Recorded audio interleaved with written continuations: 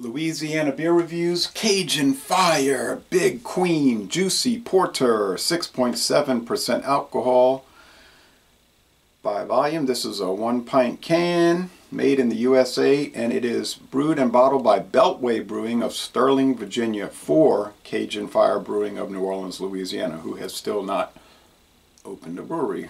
Oh, and I don't think they ever will. They just have a business. Okay, and it's got a little logo for Beltway Brewing, and you could check out their website. They might only do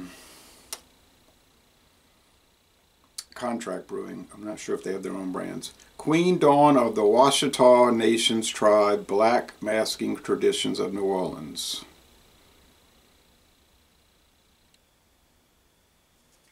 So there's Queen Dawn. Okay. Behold this big queen, aromatic, shape-shifting, exceptionally smooth mouthfeel, delicate lacing, porter with blackberries and molasses. So it literally is a juicy porter that, because it has blackberries in it, juice, and molasses. But it doesn't say just juice, it says the berries. Okay, so I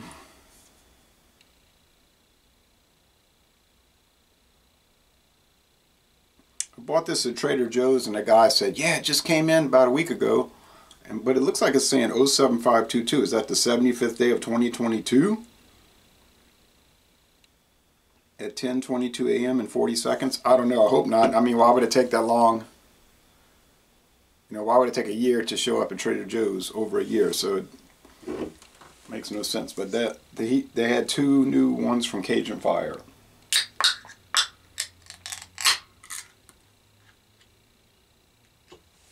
Of course, I could be reading that code incorrectly. This is the first video review for this beer in the world. There's one check-in on Beer Advocate, literally one, and there's a handful on Untappd.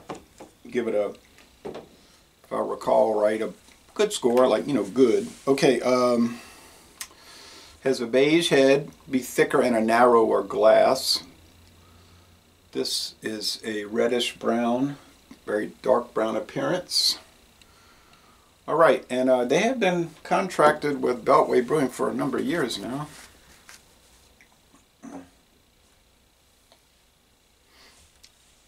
So you get a lot of these brewing companies that just own the brands, but they have somebody else make it for them. Pabst being the biggest, Pabst Brewing Company.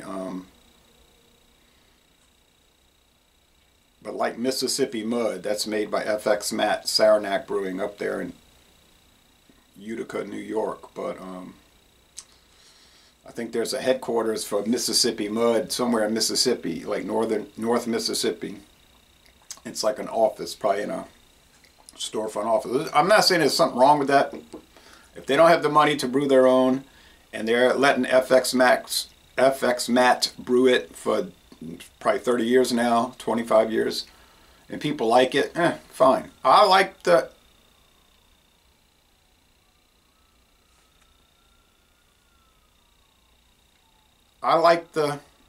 here, sirens get a little wrecks around here. I like the Mississippi Mud, that black and tan. Comes in a nice, I think it's 500 milliliter, looks like an old ceramic jug bottle. You get the pint cans now, maybe on draft some places, but when we were at FX Matt in 2016, we saw pallets of the cans stacked ready to be shipped, so that was interesting.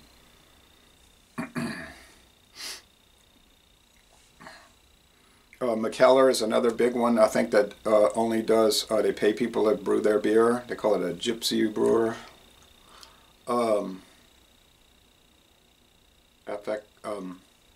McKellar and maybe Evil Twin also. It smells like dark bread crust. So let's see, it's got molasses. They don't say if it's dark, medium, or light molasses. We know it's blackberries. Those grow around here in abundance. It's got like a chocolate note though. Could be from chocolate malt. So Blackberries, molasses. Not really picking that up on the aroma. Let's go with the taste. Cheers.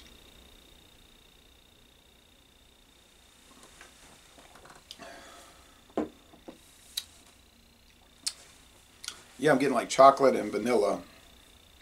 Guess I could be coming from molasses. If they're using blackstrap. It's thin body like a porter tends to be, like low medium, but heading toward just thin body. I think I can pick out a little blueberry in it for the big queen. It's a clear cylindrical can with the paper adhesive label. But I keep saying because I'm like kind of halted by this.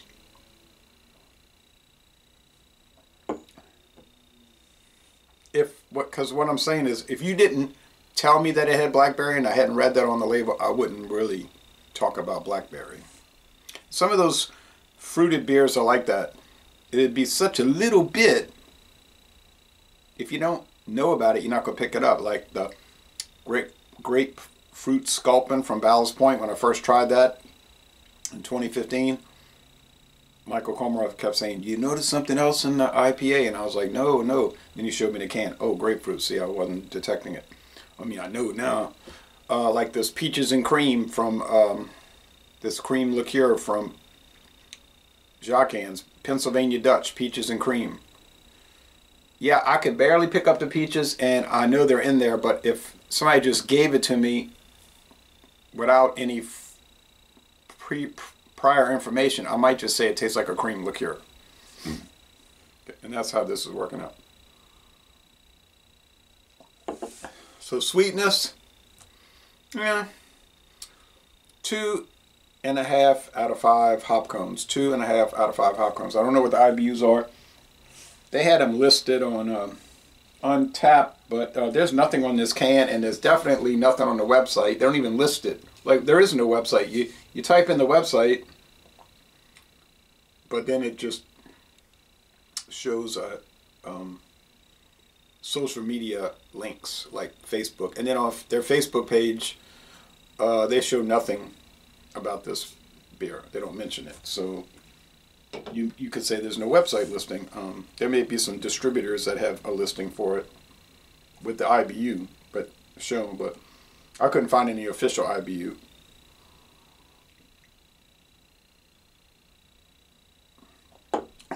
So on the nose you get that chocolate malt, that dark bread crust, brown bread crust. Get some like mineral or metallic hops.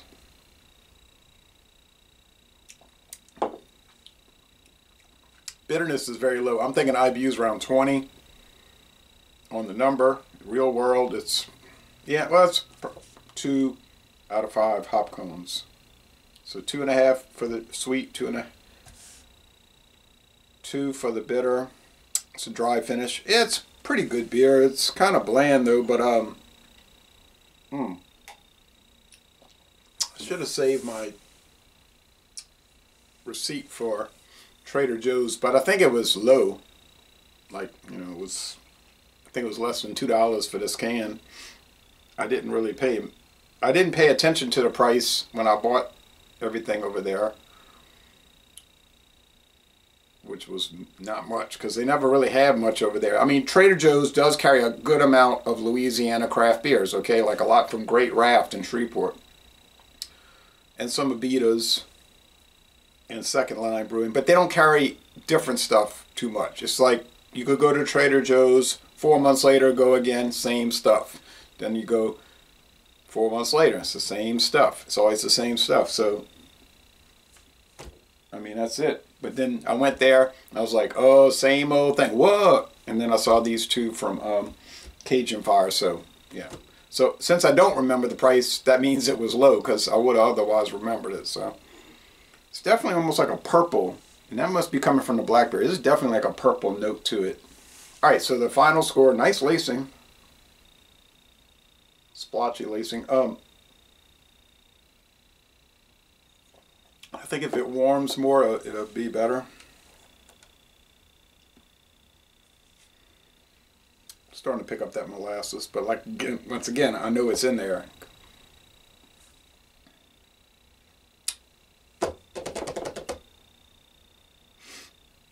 I think a B is a fair score. It's good. I think that's what most of the beers have been coming out to, about a B. Good, if I recall. So it's a good beer. There's a honey one they make. You can look on Beer Advocate. They list them. There's only about 6.